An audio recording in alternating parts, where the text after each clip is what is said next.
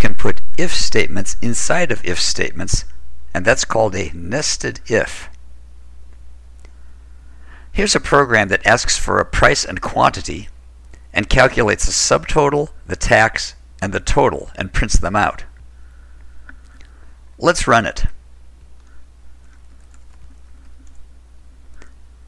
If I have a unit price of $4.50 and I order 7 items, there's my subtotal, tax, and total.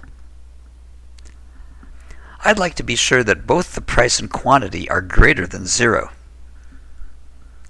Let's add an if-else for the price. After I get the price, I want to ask if the price is greater than 0. If that's the case, it's okay to do all these things. I could indent all the statements by hand, one by one, but my integrated development environment gives me a helping hand. If I highlight all the lines and press Tab, it indents them all for me. And I can close the if block by inserting a closing brace.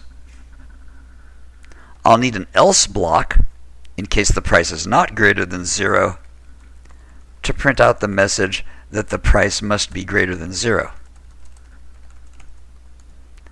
And I'll put the closing brace on that block as well. Let's recompile.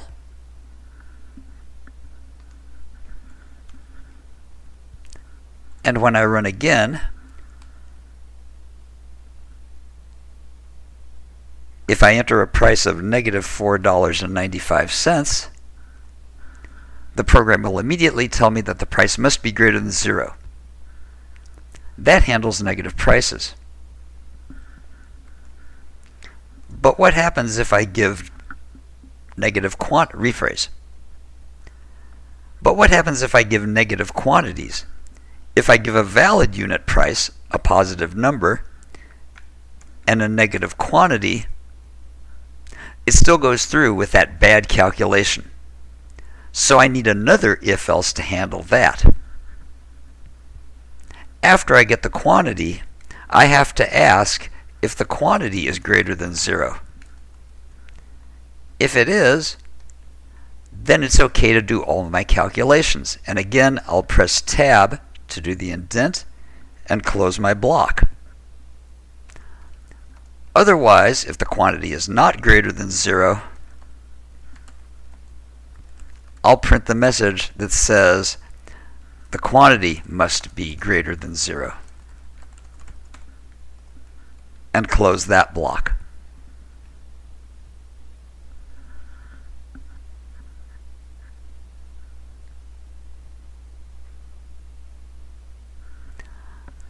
I have an if in lines 19 through 28 inside of another if from lines 15 through 31.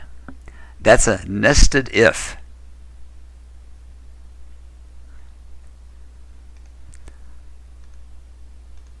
Compile.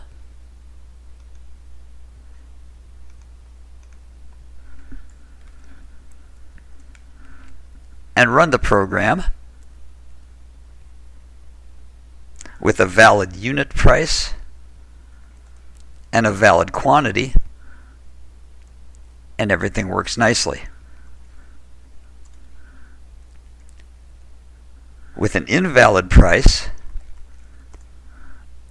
I get an error right away. And with a valid price and an invalid quantity, I get the message telling me that my error is incorrect. Rephrase. I get an error message telling me that my quantity must be greater than 0. The program is now working the way I want it to because I have a nested condition, an if within an if. Is it possible to have an if statement inside the else portion? Yes, it is.